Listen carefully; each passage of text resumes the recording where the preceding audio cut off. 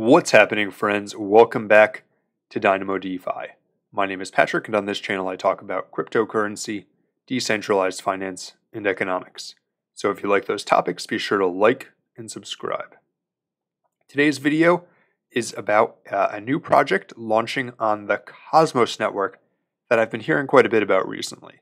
This project is known as the Juno Network. Juno brands itself as a permissionless, interoperable smart contract network. So it's a layer 1 built on top of Osmosis, and I'll break down piece by piece in this video what each part of that phrase means: permissionless, interoperable, smart contract network, some of the unique features of Juno, some exciting events that Juno had, including one just earlier today, a few hours ago, where you can purchase Juno if this sounds appealing to you, and then some risks that I see with the project moving forward. With that, let's get into it. So first, this is Juno, as you can see, snazzy website here. And so what do they mean by permissionless interoperable smart contract network? They don't say permissionless here, but it's in many of their materials. So the first thing to understand is that Osmosis is a layer 0, like we've talked about in this channel many times, and there are many different chains built on top of it. And so permissionless means that on Juno, any developer who wants to can build a dApp and deploy it to the chain, provided that they're able to pay the transaction fee. And that might sound like no big deal if you're used to Ethereum or Avalanche C-Chain or even the Terra network. But the thing to understand is that most chains on Osmosis, like Osmosis, for example, which is a fantastic project, but most chains have permissioned dApps on them, meaning that to deploy on the chain, you need a governance vote from the validators, and that's because the chains are often purpose-built for a specific dApp. What Juno is it's building a permissionless smart contract network, sort of like Ethereum, like Solana, that will be built on top of Osmosis. And so what makes this different than a different layer 1? Well, it's interoperable because it's built on top of Osmosis. It's connected to Osmosis' IBC. And the IBC is what connects all of the different chains that are built on Osmosis back to the Osmosis hub. So those are chains like Osmosis, more recently chains like Terra and Secret Network, Akash, Sentinel, lots of good projects that we've covered on here before. Those are connected to the IBC. So what makes Juno unique from all these other things is that smart contracts built on Juno will actually be able to interact with other chains that are built on Osmosis. So right now, I think there's somewhere between 15 and 20 chains that are connected to Osmosis.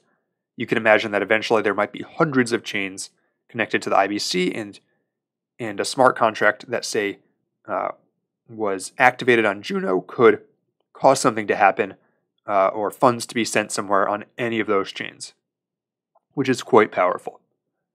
Quite powerful. And so that's what Juno's building, and additionally, in addition to that, it's 10,000 transactions per second, and it says 99% reduced costs on their website. I'm not sure what that's from, but like most proof-of-stake systems, it has a very low transaction fee. And I will say that a lot of their materials, if you look into it, which I'd recommend you do, if you're interested in investing, I'd recommend you do your own research and look into this yourself. Most of their materials seem to be geared towards developers. It's a very community-focused project, which I like, and I'll talk a bit more about in a few minutes. But it's very much geared towards a developer-type community. So let's see what else is unique about Juno. So if we hop into their documents here, you can see a lot of the things that I already mentioned in more detail. One thing that's interesting is that they have a compiler that allows developers to code in either Rust or Go right now. My understanding is that they're also adding support for C and C++ in the near future. So that will allow a lot of developers who might not have a lot of experience with smart contracts to learn the libraries to build smart contracts on Juno and easily start deploying dApps to the system. I believe they've mentioned that they plan on adding a compiler that will allow you to make things that are EVM compatible as well, although that's not in their official documentation as far as I can tell. But I think what makes Juno really unique on top of all this is just how community focused it is. So just to look at even the token distribution, you can see 47% of their supply was airdropped. Usually when a team does an airdrop, this is the airdrop, the 2 or 3%, and then this is for the team or VCs or whatever. They only saved 2.74% for themselves, and it vests. I'm not sure if you can see this, it's small, but it vests over a 12-year period, which is forever. So they're in it for the long term. I'd recommend you look at some interviews with the team. A lot of these are people who have been in the cryptocurrency space since before many of us have heard of it for 7-10 years or longer, and probably not longer than 10 years. But yeah, so you can see another 31% is for the community pool, and then they've got about 20% that's saved to fund development and hackathons, which is pretty reasonable, I think, since they want to bootstrap the ecosystem. And yeah, so there were basically no seed sale, no private sale, no public sale, and there's a cap for whales. So in other words, they decentralized the distribution of the Juno token from the very beginning, from the get-go.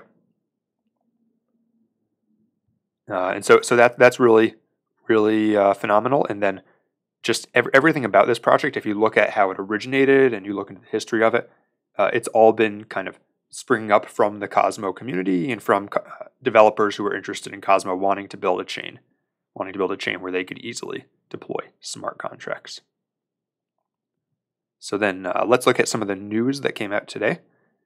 This was expected, but they successfully upgraded their testnet to support CosmWasm 1.0.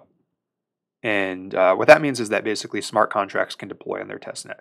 So this network is so early that they don't actually have smart contracts on their main network yet. It's in development and will hopefully be launching soon.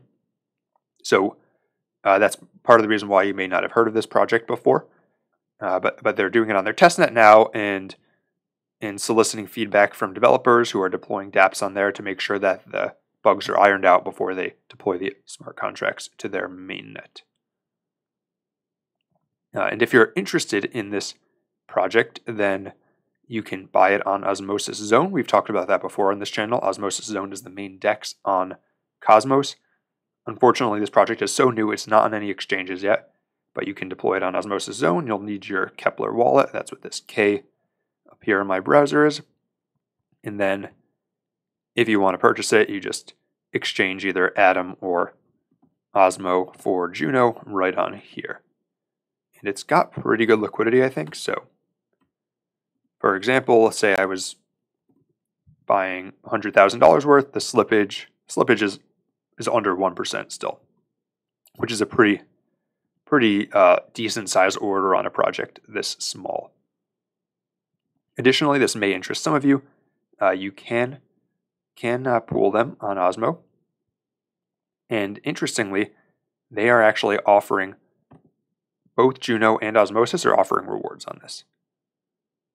So it has 131% as the maximum APR from Osmosis itself on the Atom Juno pool. However, there's an additional reward, which isn't factored into the percentage, that you receive from Juno to bootstrap liquidity. And so that's pretty appealing. If you like this project, maybe you want to do that, and you'll get some nice rewards.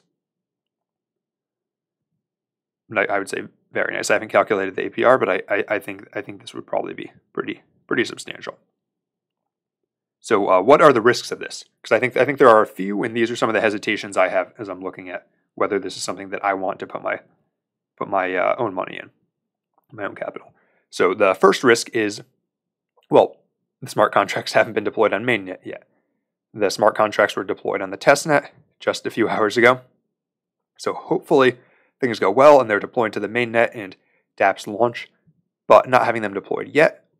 Of course, you can probably get the token at a cheaper price than you would after they were deployed, but you do run the risk that delays could happen, unexpected circumstances could come up, and you don't want to put your money into something only for nothing to happen for 3 months or longer, especially when there's a bull run going on in other coins.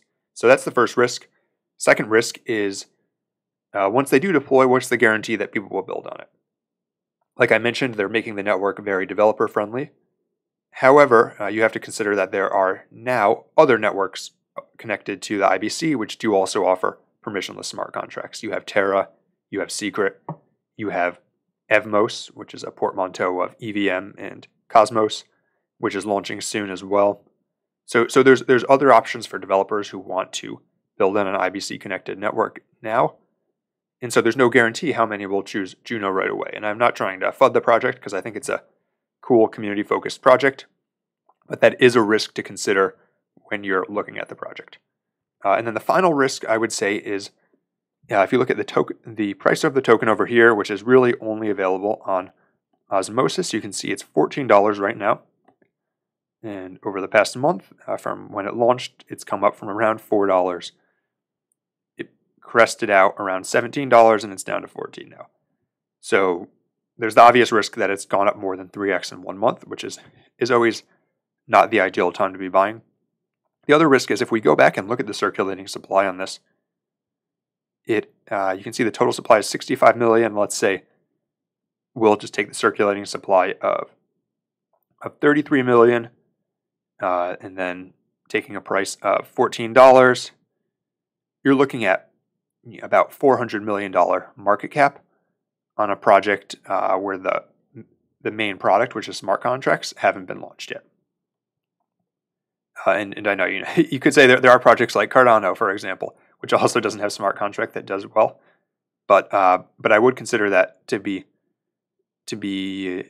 a risk as well, because that's a fairly substantial market cap, I think, for a project that's kind of under the radar, but that's under the radar and doesn't have smart contracts yet.